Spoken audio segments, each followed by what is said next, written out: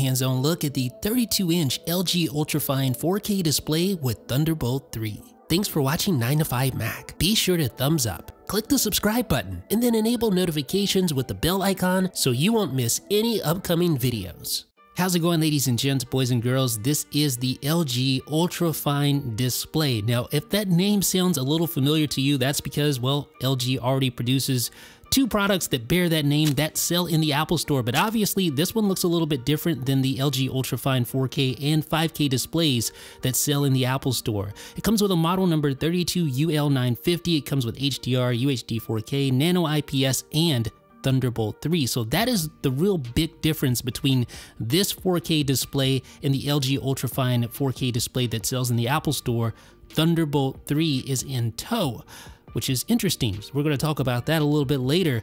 But here's the display. Of course, it is a 32-inch display, so quite a bit bigger than the 21.5-inch LG UltraFine 4K display that sells in the Apple Store. And we'll talk more about that once we complete the unboxing. Here's the arm that is adjustable. It pivots up and down and also tilts. And if you've ever used an LG display before, you pretty much know what to expect here. This arm is made out of plastic. Even though it looks like it may be metal, it's not.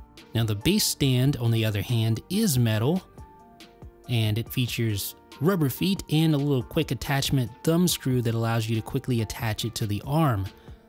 Alright, so here's our accessory box. Let's briefly look inside. You have a USB Type-C cable, a Thunderbolt 3 cable, an HDMI cable, along with a DisplayPort cable.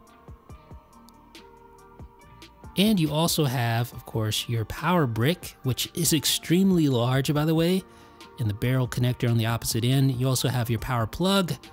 You have a USB-C to USB-A adapter. You have your cable organizer that attaches to the arm. You have a CD, and you have some documentation. So that's everything inside the box. Okay, so the next thing you want to do is to assemble the stand in the arm. Super easy. So here is the bottom of the arm. You just attach the stand right here and use the little handy thumb screw to screw it in, just like that. Make sure it's tight. All right, so now you just flip it around and sit it down, just like that. So here is where the display attaches to the arm. And I'll show you how easy that is. So just grab the display, rest it right on the arm attachment, and let it lock into place.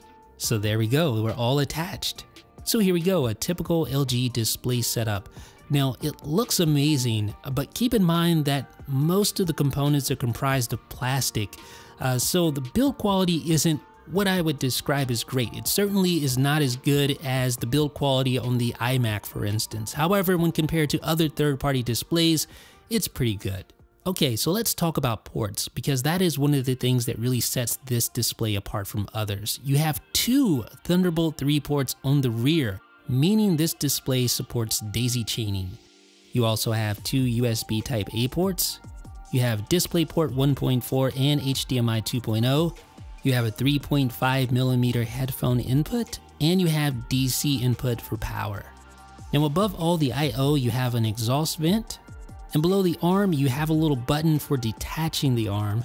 And I should also mention that this display is compatible with standard VESA mounts, so if you don't want to attach to that arm, you want something a lot more stable because the arm isn't that stable, I would highly recommend going with the VESA mount if possible. There's also a Kensington lock below that to keep your display from growing legs and walking away, if you know what I mean. Now let's talk about some of the adjustments that you can make thanks to the monitor stand on the LG UltraFine 4K display. You can tilt forward -5 degrees like that.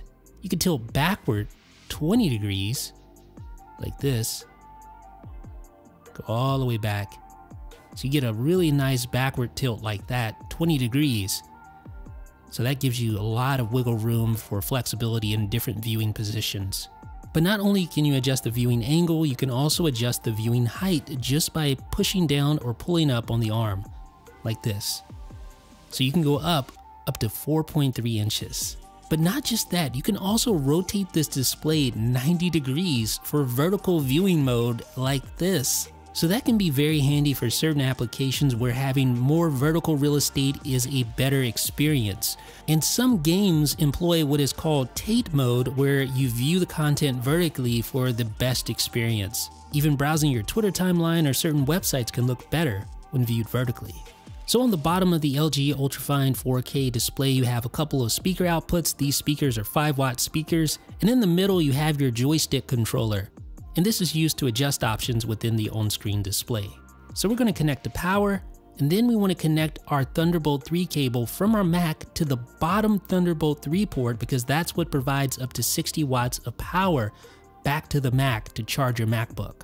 Now, unfortunately, LG sent over the European version of the display, so I had to actually use this Zendur adapter in order to connect it to my power outlet here in the United States. No big deal, but that's why the power adapter looks so weird. So here we are, all connected to my 2018 Mac Mini via Thunderbolt 3, running at a native resolution of 3840 by 2160 UHD 4K.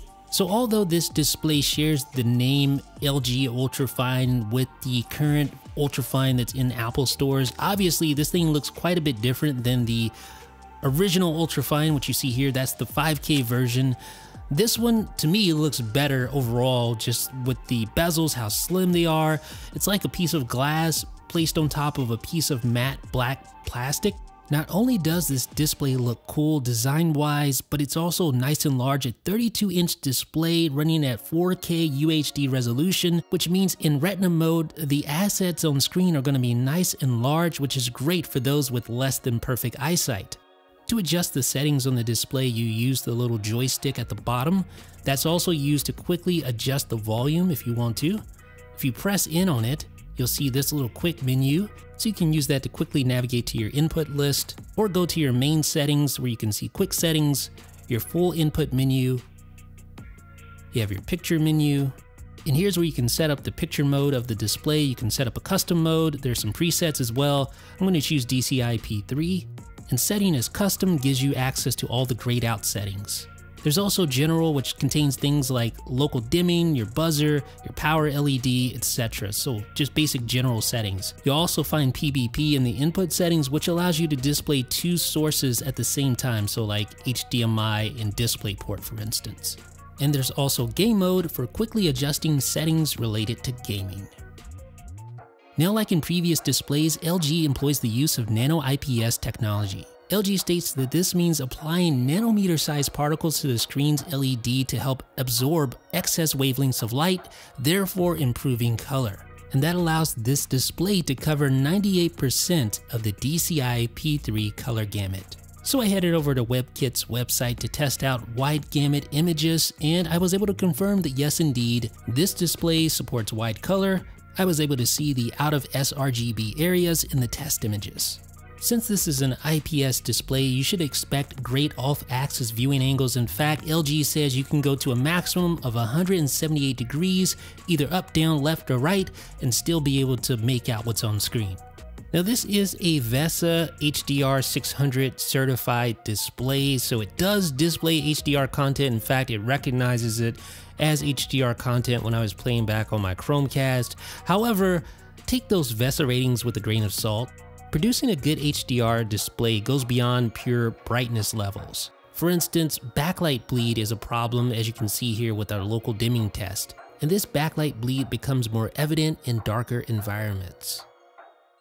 Okay, so let's go ahead and test out our 2018 MacBook Air. Let's connect it to the Thunderbolt 3 cable and also connect a Thunderbolt 3 accessory, the UA Aero audio interface, directly connected to the display via Thunderbolt 3. So essentially, we are using this display as sort of a Thunderbolt 3 dock, which is really neat when you think about it. So that means that I'm able to use this Universal Audio Aero audio interface, which is Thunderbolt 3 only, by the way. I'm able to connect to this thing from my MacBook Air just by connecting my MacBook Air to the display, because the UA Aero is connected directly to that second Thunderbolt 3 port. So like I said, it's sort of like a mini Thunderbolt 3 dock. But that's not to say that you should automatically daisy chain any Thunderbolt 3 device that you have. There are some exceptions when it comes to connecting to that second Thunderbolt 3 port on this display. Let me show you what I mean here. So I have the Samsung X5 SSD connected to the display, and you can see the speed, read and write speeds using the Blackmagic disk speed test. Speeds aren't bad, but notice what happens when I directly connect to my MacBook Pro. Notice the speeds now. You get faster read and write speeds when directly connected to the MacBook Pro instead of daisy chaining via the display. So what does this tell me? Well, it tells me that I should probably stay away from connecting eGPUs directly to the display. So you can see the throughput from device to host and from host to device is about 2500 megabits. So how does the OpenCL data rate compare when I have it connected to the display? Well, you can see it right here, 1600 or so for the data rate. So a big difference between directly connected to the MacBook Pro and daisy chaining. So my conclusion is this: if you have a device that doesn't require a lot of bandwidth, like an audio interface, for instance, it's fine to daisy chain, but I would avoid daisy chaining eGPUs and really fast SSDs. Also, you want to make sure that you're connected to the bottom Thunderbolt 3 port when connecting to your MacBook Pro for full 60-watt power delivery. Otherwise, you'll be stuck at 15-watt power delivery.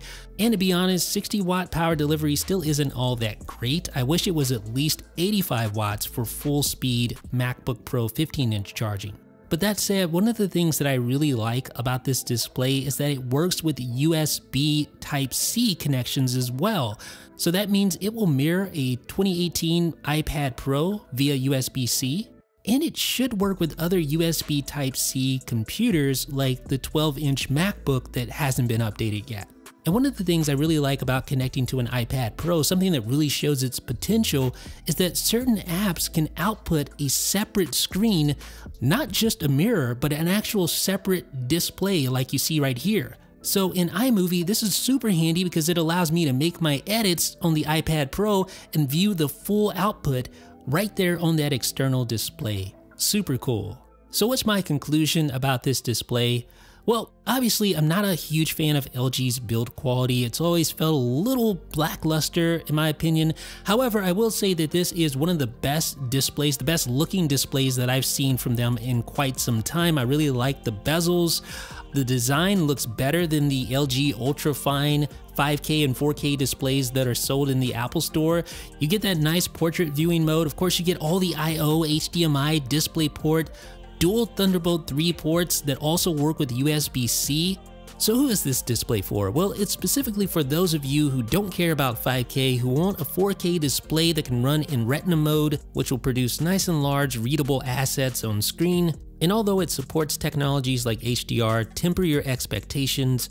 At $1299, the LG UltraFine 4K display is not cheap. However, its design, overall display quality, adjustability, and the amount of I/O featured on this display make it worth considering for those looking for a large 4K external display for their Mac. Let me know what you guys think down below in the comments. This is Jeff with 9to5 Mac.